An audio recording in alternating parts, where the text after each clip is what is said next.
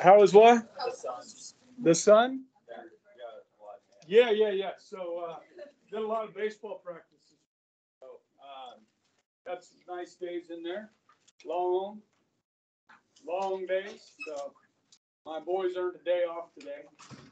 Raining, and they need some rest. And I need a little rest too. So it's going well. Things coming together.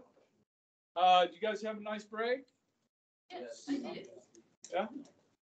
Anybody like go to the beach? Did you have good weather at the beach?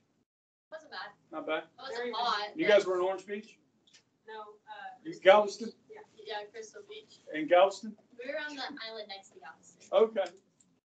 Go swimming in the water? For a little. Was it cold? Yeah. It usually takes till like May or June for it to kind of warm up down there on the Gulf Coast, but yeah. Everyone, you doing all right? Yeah, I'm okay. How are you? I'm well. Sometimes life throws you hiccups. Like, I had a hiccup morning. Yeah. It was pretty frustrating. Yeah. How was your morning? Well, I thought I was having team pictures on Wednesday. Yeah. And team pictures, by the way, is the worst day of the year for a coach. Because you can't practice because you got all these dang pictures and button pictures and chaos. Okay, so I got an email from a parent last night saying, well, I heard you didn't have practice today and pictures are Tuesday. And I'm like, no, pictures are Wednesday. And so I emailed our athletic director. He said, no, we changed that on February 10th to Tuesday. And I had reserved an indoor facility because of the rain. You're trying to plan ahead on these things, yes? And so, I don't know. I just convinced Mr. Hugheslick to switch picture days with me. And we'll see if the athletic director will go along with that. So maybe that hiccup is averted after a frustrating morning with that. Other than that, everything else is kosher. So, yeah, what? Political parties. Guys, this is a nice change up, okay?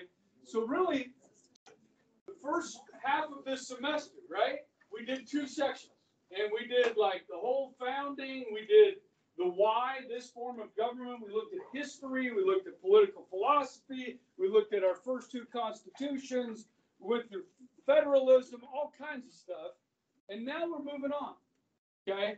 And this is an enjoyable, I think, section for you guys because it's more relevant than historic, if that makes sense, okay? So on page 62, I kind of have a little bit of an outline there. Political parties, we're going to look today, we'll start on the functions of political parties, and then we'll get into why we're kind of stuck in this 2-party system. As you guys know, remember the difference between a parliamentary and a presidential system, right? And so that's one of the reasons, but our electoral college is another, and there are other reasons as well. So we'll get into that, and then we're going to look at minor parties. And those are always kind of a fun study, especially if you look at page 63, right there across from it. You look at some of these parties, all right? Now, some of these are regional. Well, and then there's the pot party, right? So what's the difference? Well, one might be in California and one might be in Colorado. So they're regional, okay, not national. When you look at national third parties, you can kind of see at the very top there. These are parties that have run candidates for president that could have won the election, could have won the electoral college. They were on the ballot in enough states to get 270. Does that make sense? I registered myself in the pot party. If it's a statewide party, yeah. In like Colorado. Yeah, you'd have to look up the pot political party and see what they have. Now, the ones that have a line underneath them, there was a website for those parties. The ones with a line underneath them. Okay. Vegetarian party. The what? I I have no idea. Okay. This is what happens. Okay. Next, this is probably the driest part of this, is the organization of political parties. At the national level, you have the Republican National Committee, the Democratic National Committee, and other parties have national parties as well. Then we look at the states and how the state political parties are organized. And then at the local level, for instance, the Sedgwick County Democratic Party is a local party, okay, of Democrats. At the Sedgwick County level, the Republican Party is not called the Sedgwick County Republican Party. It's called, Ava, the Pachydermy Club. You didn't know, you hadn't heard that. Okay. The Pachydermy Club. Hannah. Oh, okay, Daryl's got it. An elephant is a pachyderm. Because you like animals. I know they don't swim. Elephants. They do swim? Yeah. Animals, they swim. It's a mammal, right? It's a mammal. And we know how to swim too, some of us. Most of us can float. Yeah, I have a friend that cannot swim. Petrified of water. Okay, so that's some of the stuff we'll get into today, okay? Then the history of our two major political parties. Now, starting on page 64, 65, 66, 67, and finishing on 68 are the history of the Republican and Democratic Party. And at the end of that, on 68, there's 18 questions for 18 points,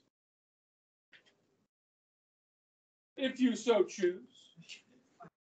I will put that in Power School and make it due Sunday night.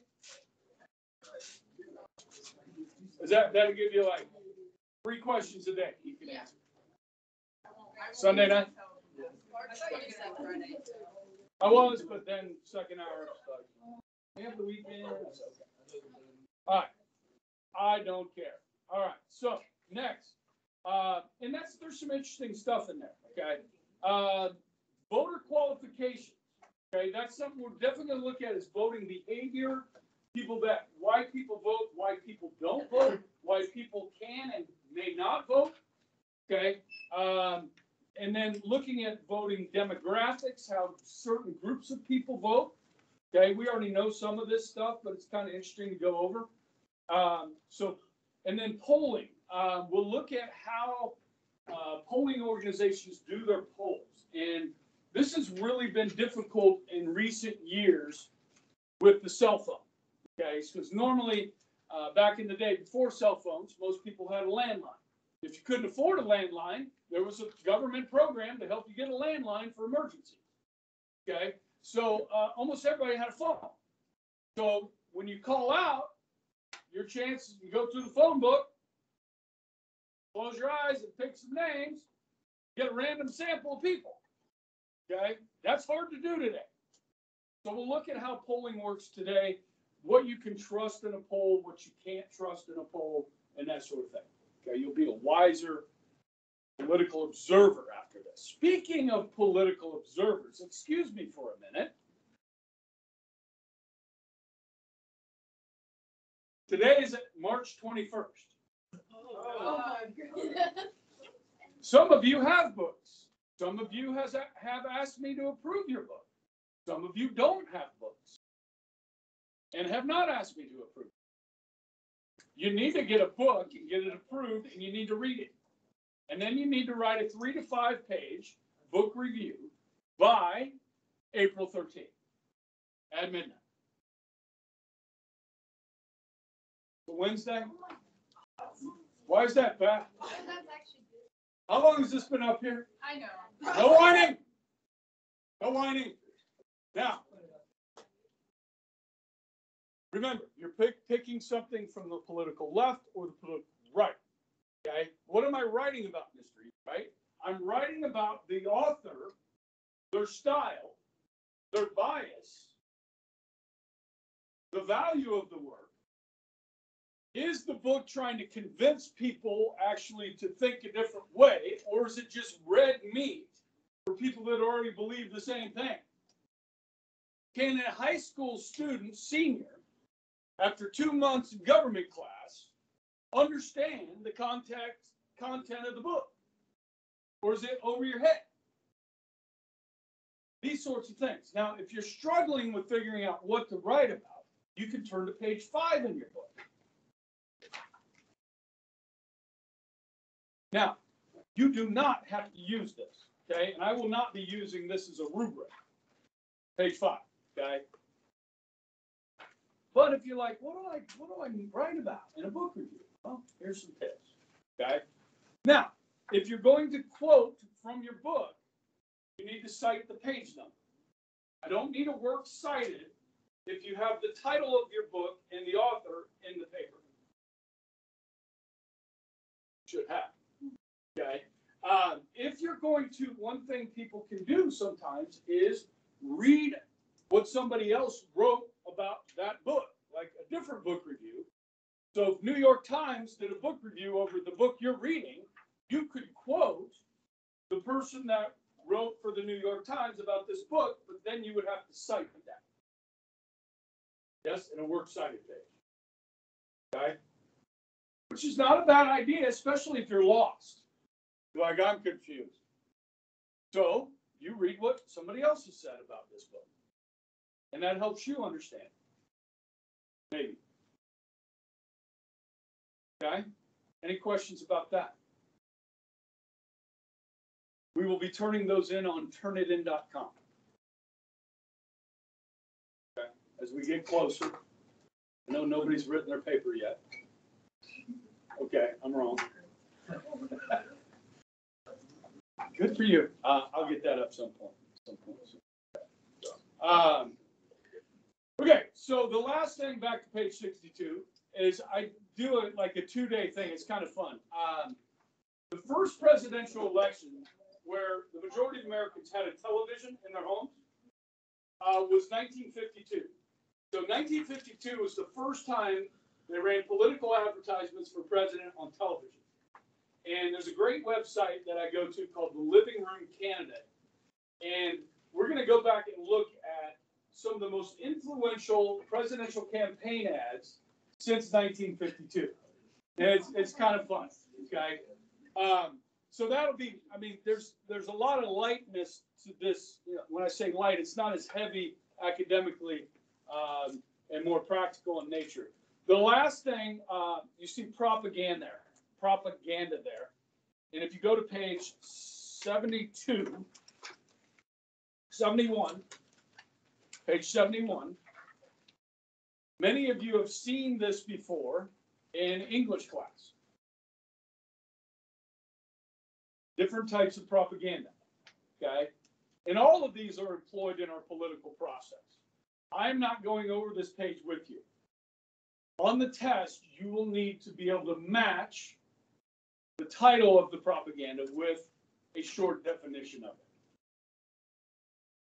I'll give you and you tell me it's transfer or it's testimonial. It'll be matching. Okay? Good? You guys remember that from English class? When you read 1984? Now, some of you didn't read 1984, and you should go back and read it. Because it's happening. Have you read Brave New World? No, but I should probably. Or Fahrenheit. You're reading it? Yes, I've read that. Yes. I love dystopian stuff. I mean, you know me.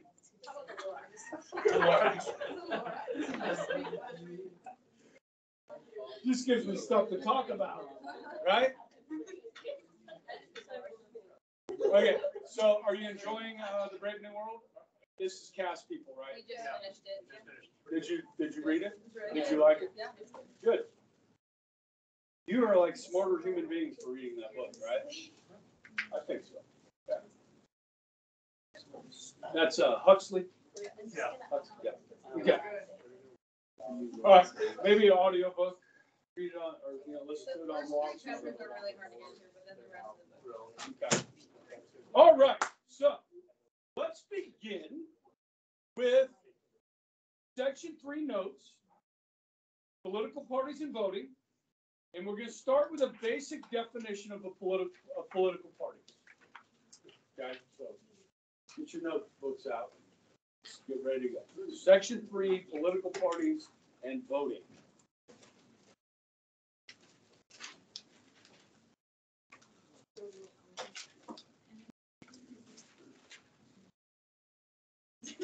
Political parties.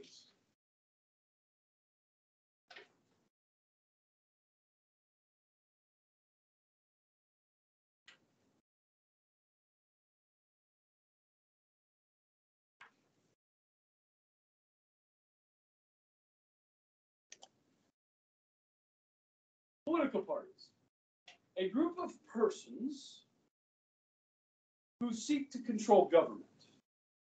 A group of persons who seek to control government.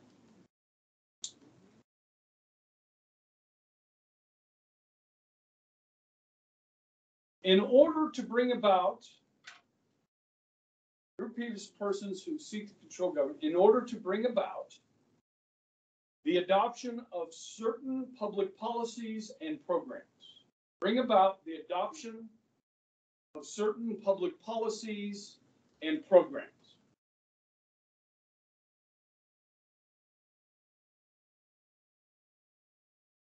Political parties. Okay? There are five functions of political parties. How many? Now, if you remember on the last test, public policies and programs. Remember on the last test where I had 2-point short answers? Name two. There are 5 functions of political parties. The first is the nominating function. Nominating function.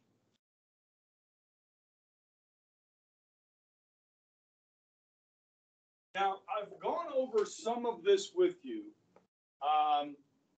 but it bears rehashing. Okay. So when we go back to 2020, the presidential election, okay, to define nominating candidates is choosing candidates. Choosing candidates. This is what sets political parties apart from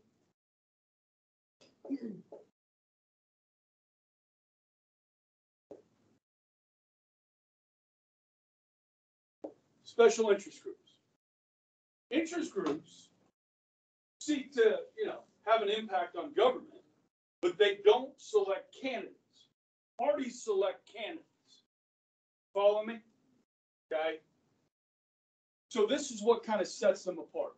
It weeds out the bad candidates, and the cream rises to the top.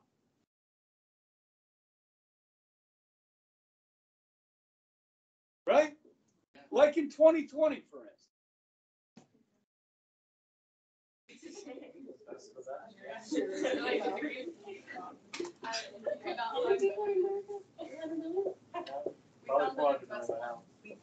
We sorted through the weeds and found 2 beautiful.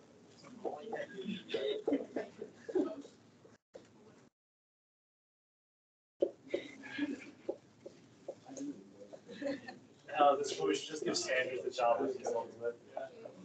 It's coming anyways, isn't it, huh? It's coming. Just giving in? Just gonna give in? Yeah. Take the easy way? Yeah, just let it happen. Let it happen. He's still alive? Yeah. Is he still alive? Bastard's still.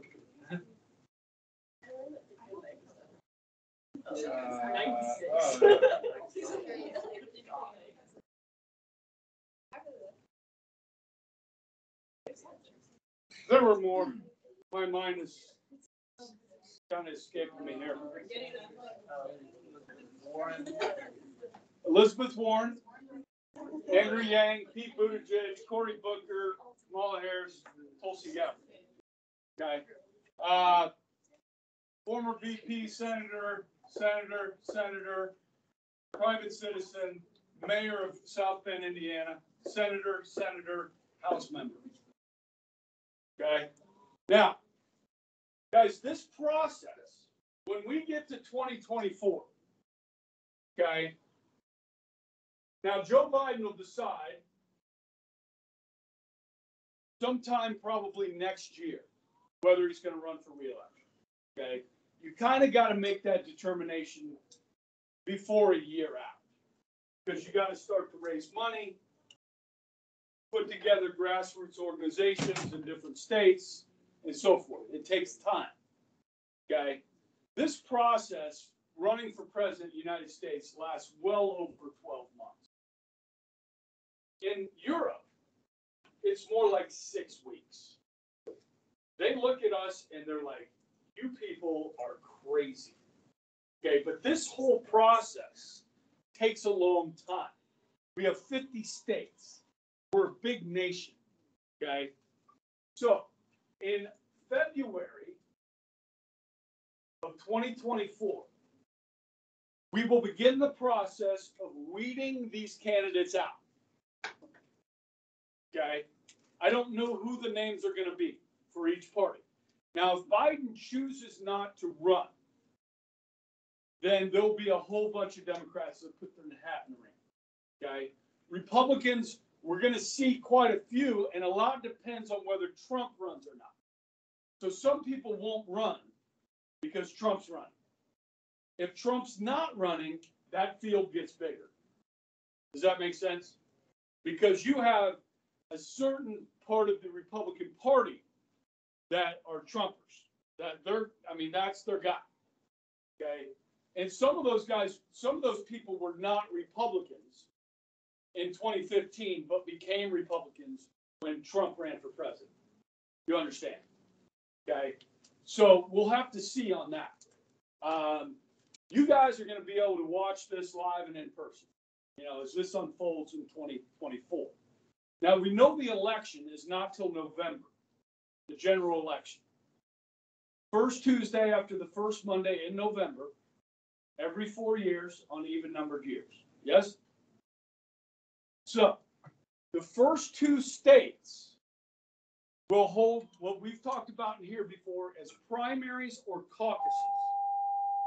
And traditionally, over the last 50 years, the first 2 states to go are what? Iowa caucuses. Good. The Iowa caucus and the New Hampshire primary. Now, the Democratic Party is seriously considering changing this tradition. Because when you go to Iowa and you go to New Hampshire, it looks like this classroom. There are black people in Iowa. There's not a lot. There are quite a few Hispanics in Iowa. Okay? New Hampshire is very white.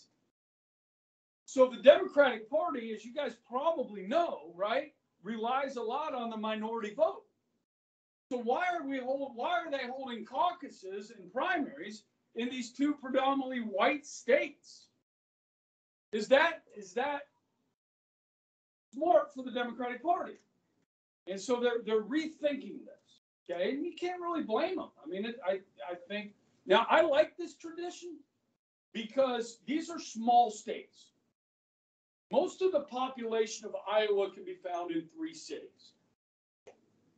New Hampshire is a small state geographically.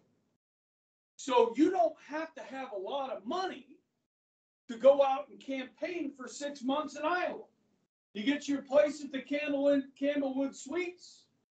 You go out, you kiss babies, you shake hands, you knock on doors and introduce yourself to the people of Iowa. Same thing in New Hampshire. You don't have to have hundreds of millions of dollars to do that.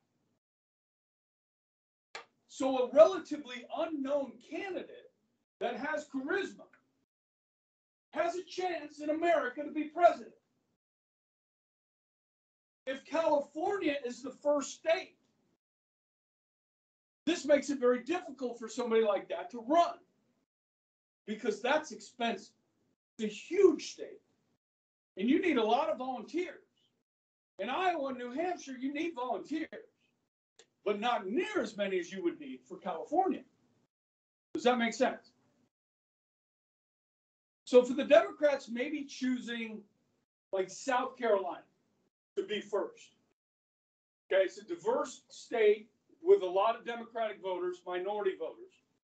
Okay, but not so big that it would be so expensive. Okay, now Andrew Yang is a tech guy. You know what I mean? He's got his own money. Pete Buttigieg was the mayor of South Bend, Indiana. Not wealthy. Okay? But I tell you what, a lot of people learned who Pete Buttigieg was when he ran. Judge, okay? And that's because of this model. Okay, now, Bill Clinton ran for president in 1992. He was the governor of what state?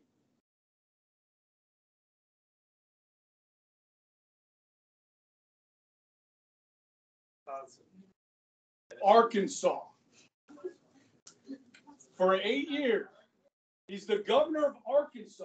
Nobody had heard of Bill Clinton. I didn't know who Bill Clinton was. Now, does anybody know who the governor of Arkansas is today? I do.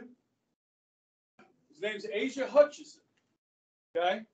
And he's one of these. He's a rhino. Maybe you know what a rhino is? Jeez. You got to talk to Dad. You know what a rhino is, Bergen?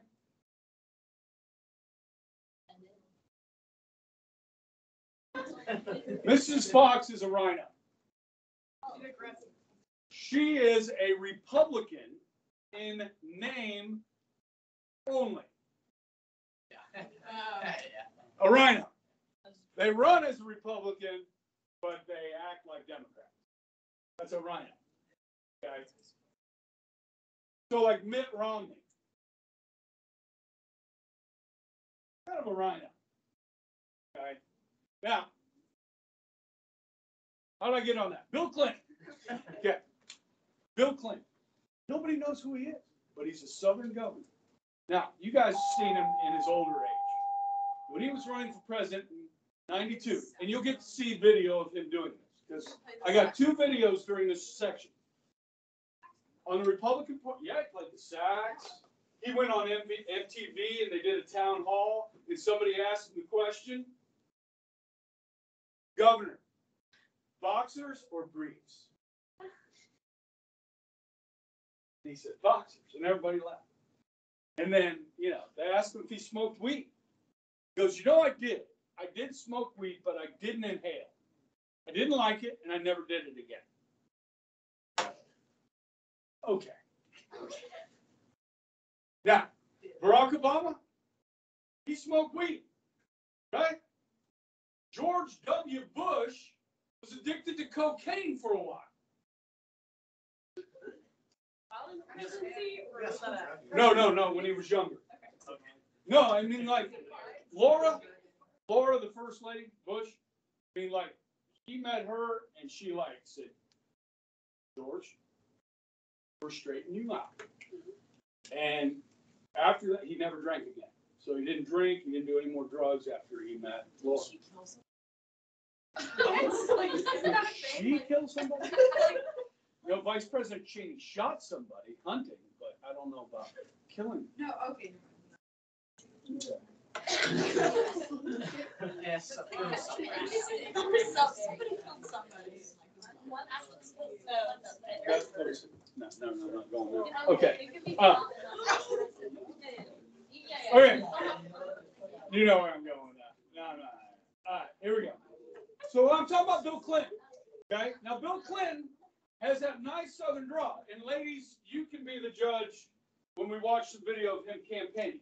Because you listen to Bill Clinton campaign in 92.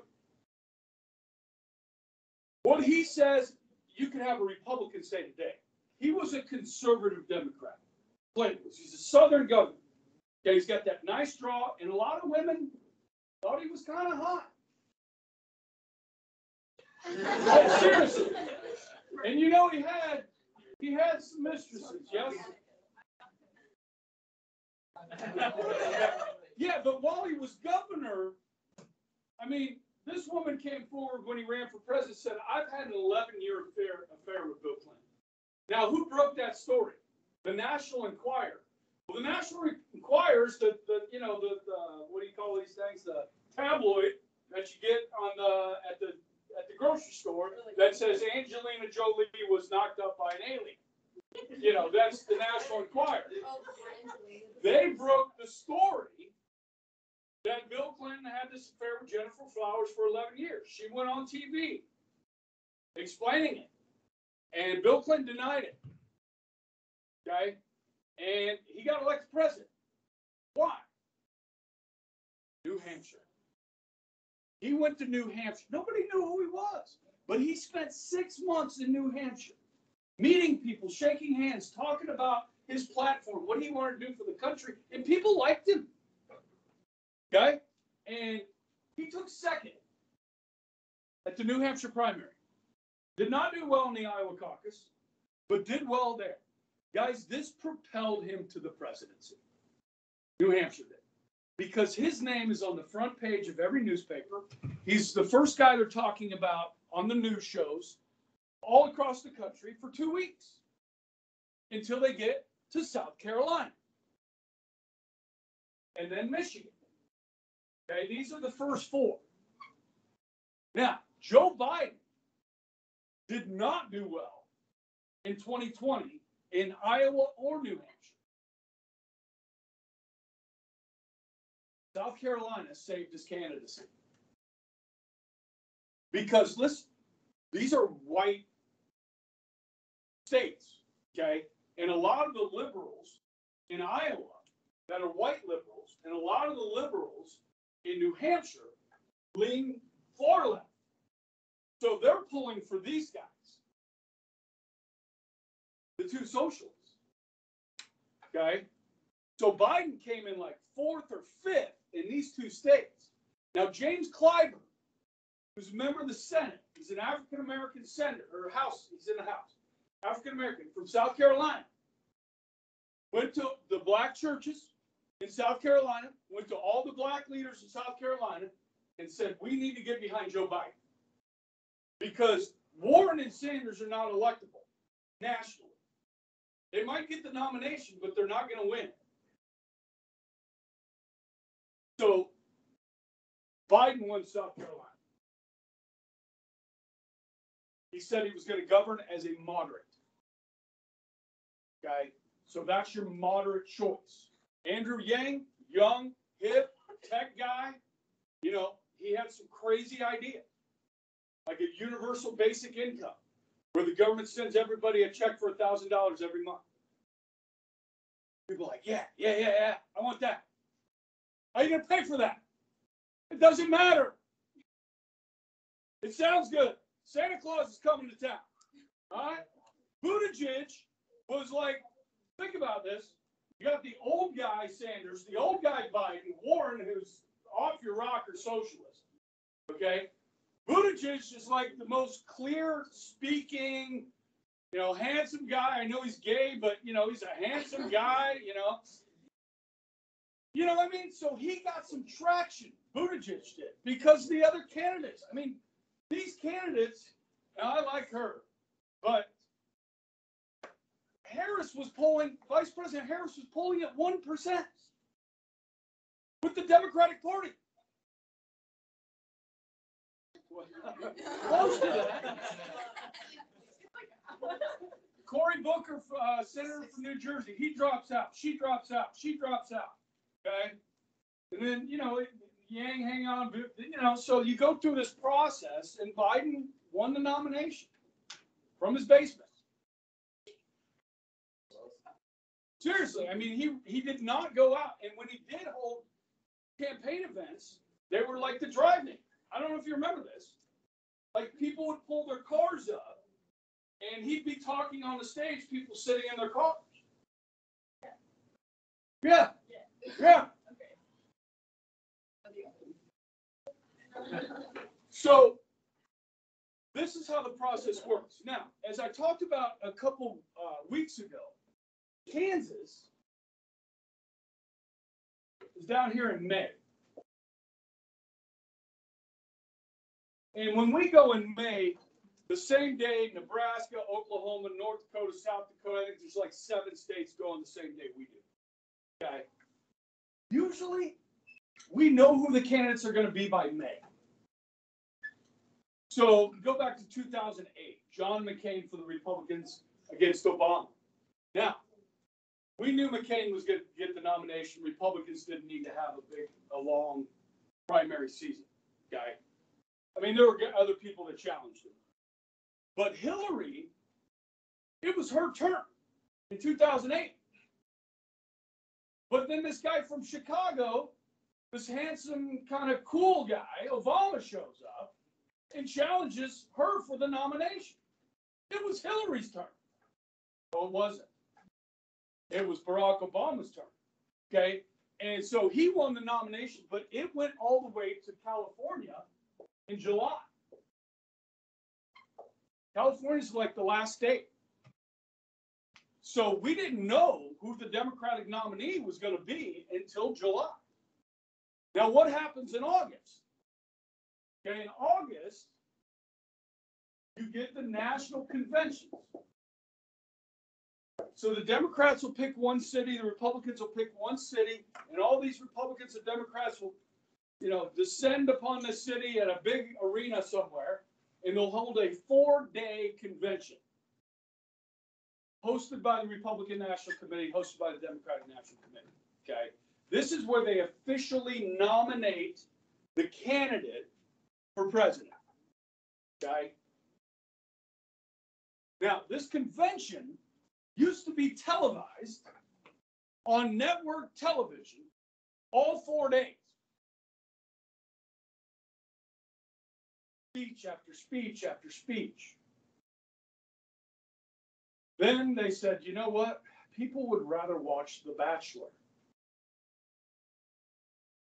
So they took it off the networks. And then we had CNN. And then you got Fox News and NBC. And then they ran wall-to-wall coverage for 4 days. And they said, people would rather watch something else on those channels. Tucker Carlson or Anderson Cooper or whoever. Okay. And so now you got to go to C-SPAN to watch it. What happens at these conventions? Not much. Now, they used to wait to announce, this was the big deal, like who the vice presidential running mate is going to be with the nominee. They would wait until August to announce that. Then Al Gore screwed that up in 2000. And he named Joe Lieberman before the convention. So it ruined the surprise. And he still lost. So now, and I like Joe Lieberman. He's still around. He would have been first Jewish, executive up there, president or vice president. Okay. Anyhow, so now what's the big deal? Well, you got the keynote speaker, okay, on the last night. So they're going to bring in somebody that is the rising star in the party. So, for instance, in 2004, Bush was running for re-election against whoever it was. But at the Democratic National Convention, the keynote speaker was who? Barack Obama. He introduced himself to the country on that speech at the convention, because most people have never heard of Barack Obama. He was actually a state senator still from Illinois. He hadn't even been elected to the U.S. Senate. Okay, so you bring in kind of your top dog.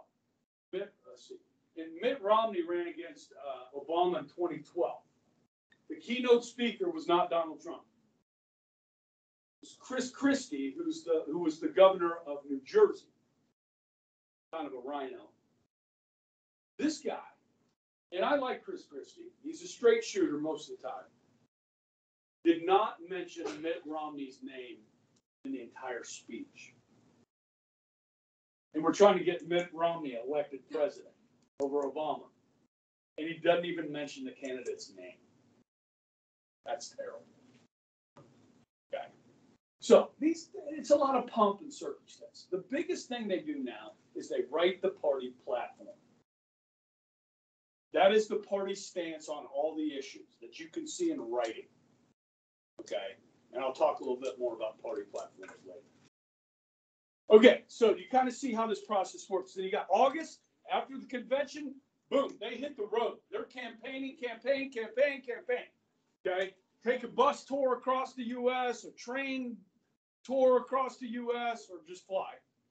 Okay, and then they'll have presidential debates.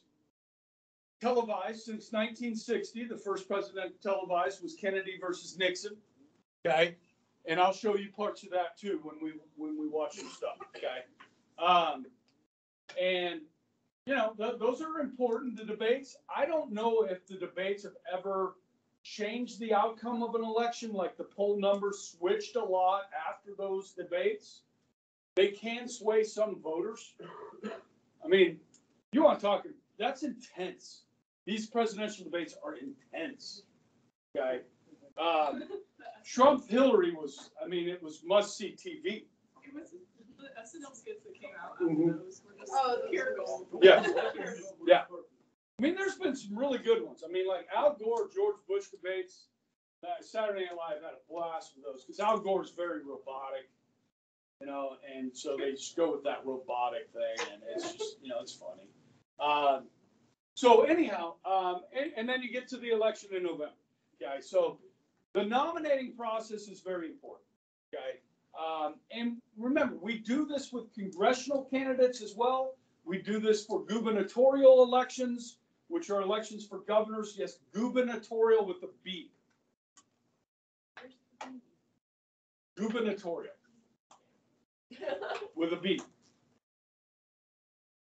Okay, so right now, I think the only person that's announced to run against Laura Kelly that's a Republican is Schmidt, who is the current Secretary of State of Kansas.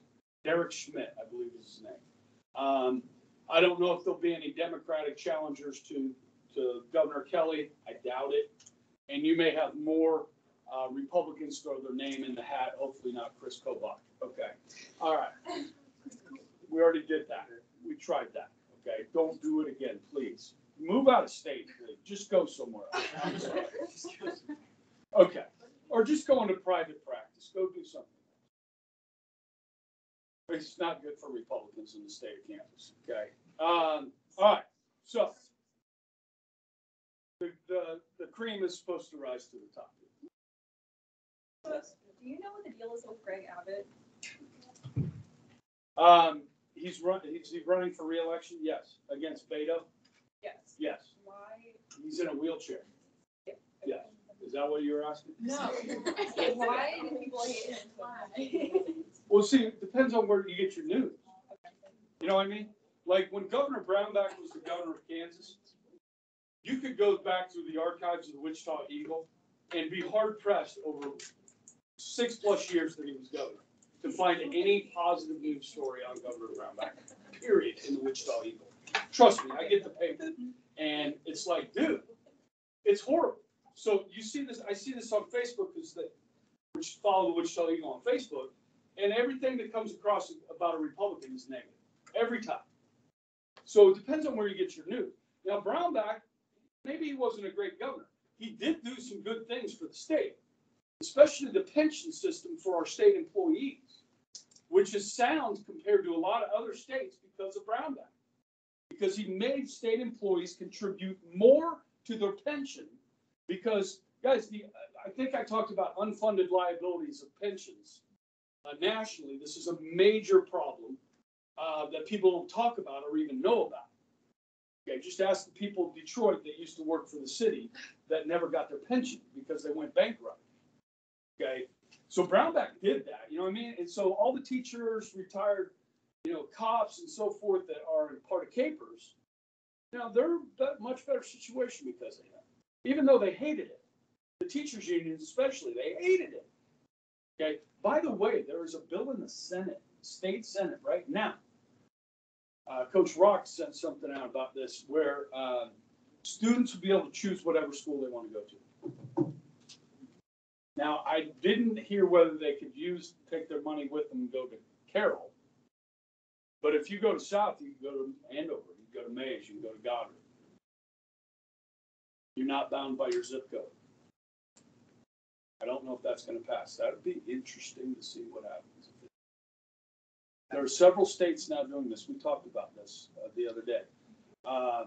Several states that where kids, the money for their education will travel with them to other schools. So Kansas is now looking at that. I don't know how that affects the parochial schools. Yeah. Mm-hmm. There's like restrictions. Right now there is. Yeah. I mean, you got to sit for, is it 16 weeks? Is it a year now? I thought it was a semester. I thought it was a semester. Even if you move? Well, no, if you move, I think that's allowed. You can just start at sports. Okay. Yeah. I mean, you can. No, I mean, and kids would go for specific reasons like that. Parents would move their kids to schools for sports or drama or whatever. You know what I mean? You people that are in the fine arts department, I mean, or engineering department. I mean, think about. I mean, public schools have a lot more. Yeah. Like AutoCAD. Can you learn AutoCAD at Carroll? Not really. Not very quickly. No. Can you learn that at Mays? Yeah. Yeah. Especially as you know, there's great programs. Now you live in that district. Yeah.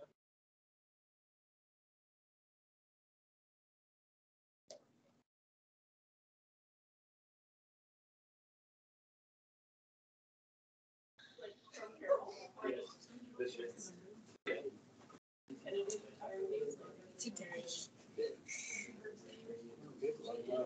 I mean, upwards of 14, 16 math department, English department, science department. Yeah, people that work for me, they're staying.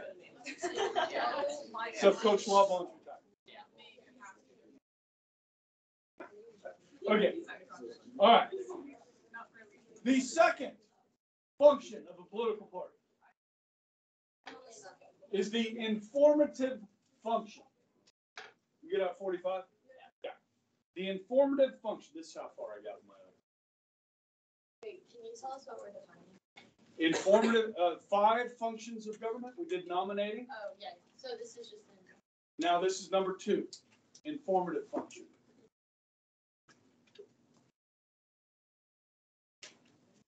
Kind of self-explanatory.